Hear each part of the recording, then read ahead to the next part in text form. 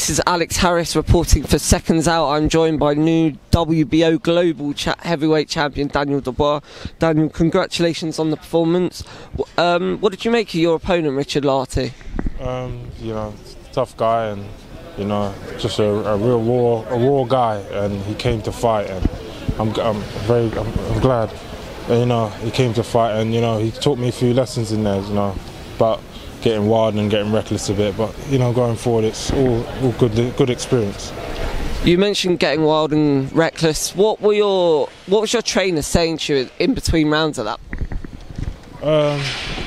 You know, trying to implant as much advice. I probably weren't listening as well as I should have, but he's trying, you know, tell me calm down, pick my shots, find the openings, and you know, keep working. But to be honest, the fight goes so fast. That 4 rounds in there went like, it was so quick, to be honest. So yeah, I just had to adjust and, you know, find the openings and be smart a bit.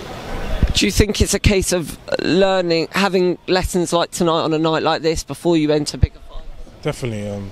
To stand any chance against the world's elite, I need to come through tests like this and improve and come through better and better. So I want to improve every way as a fighter as I can. So definitely.